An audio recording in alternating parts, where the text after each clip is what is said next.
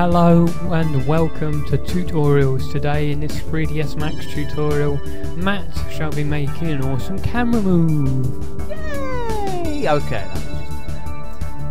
now, as I said in my last tutorial, I wasn't going to make this tutorial, but I did.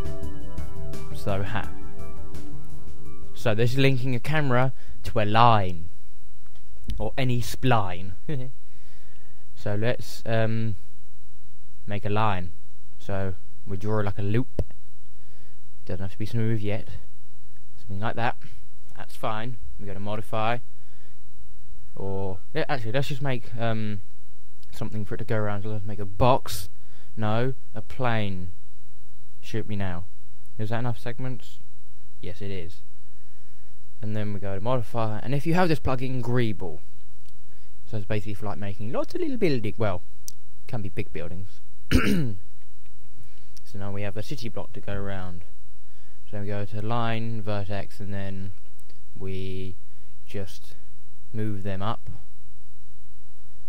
Select that, move it up, and then just have like a little slope going all the way around. Yeah. Doesn't matter if they're not smooth yet. We shall be adjusting that later. Oops, we've got a point. There we go. And then you just want to keep on doing this all the way around. Try and get them very smooth. Like that. All the way around. There we go. So, is that good? I think that's good. So select all of them, right click anywhere and click smooth. So now they're smooth. So you just want to smooth it all out so it's nice and round. Select them all, let's scale them up. Bit like that. There you go. There you go. Like that. We have a path going around our block. So now we are going to create a camera, a target camera.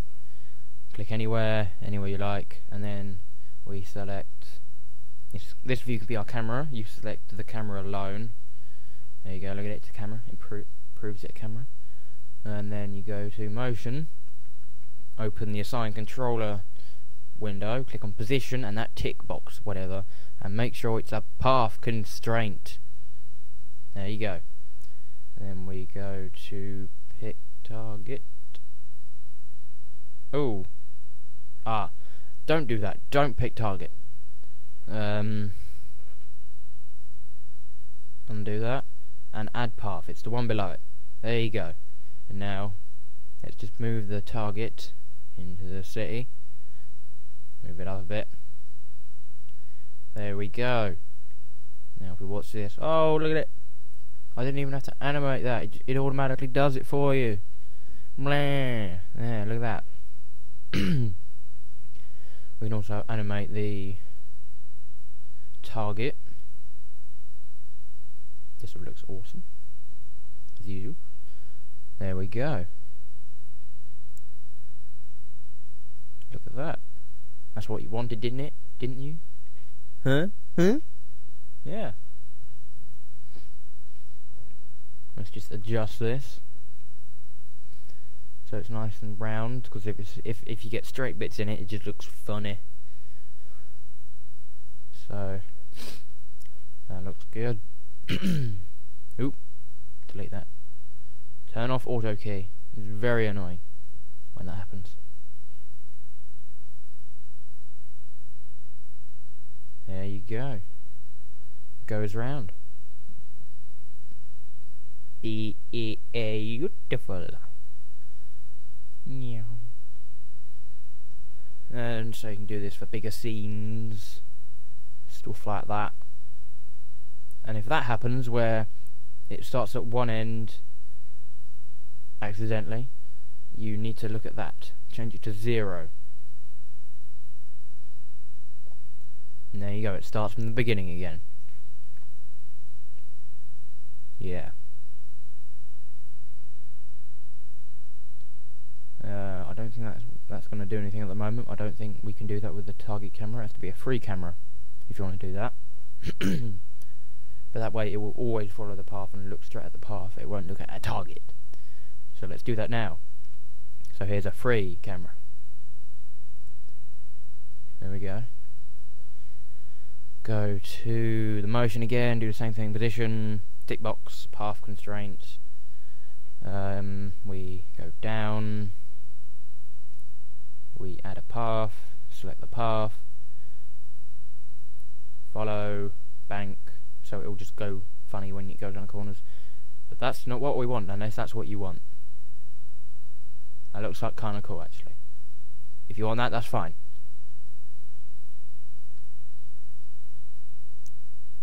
But we don't. Ooh, that's a bit shaky. We can change. Well, we can't really change that, but we can make sure it follows the path by clicking on the Y-axis, and there you go. It follows the path. If you look in the top view, follows it and banks.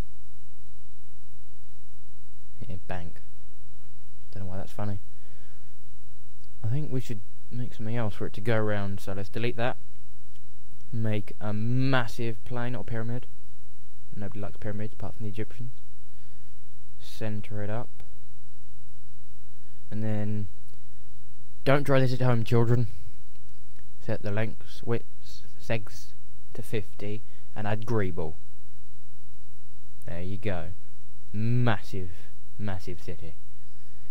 But though this can slow your computer up quite a bit if you do it like that.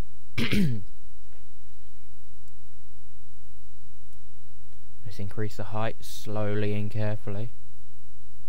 50 maybe? 60 maybe? There we go. Now if we look at this camera, there we go, it follows the path, but then it's very, very, very, very, very bumpy. It's good when it's slow, but fast, no. No.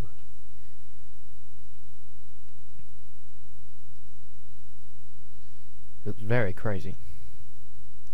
Now we can also do this with a circle, so let's delete the camera and to make a circle spline.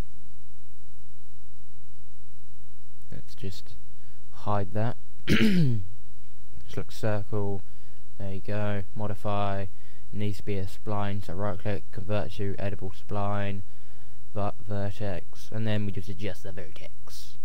Don't delete it. That's a complete accident, by the way. So just move it up, move that up, move this one up, and move this one up. Look at that, it's a circle. So now we can, what can we do now? Actually, if we undo all of this, not that far, go to interpolation. We can increase the steps so it's a nice smooth circle and the camera won't jitter about. Then we do all of that again.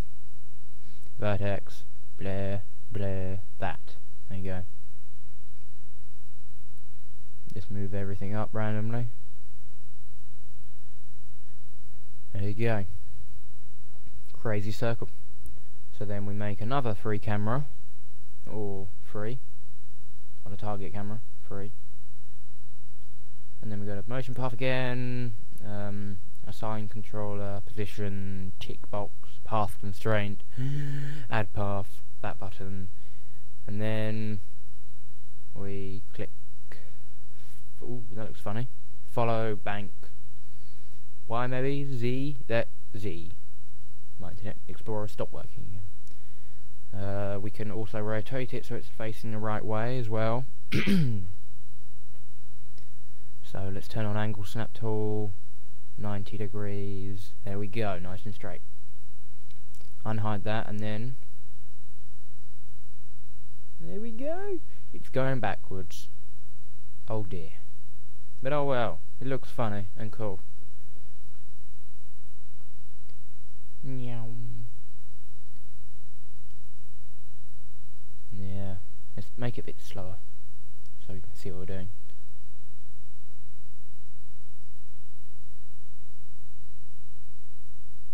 Wow. Let's flip it so it's the right way.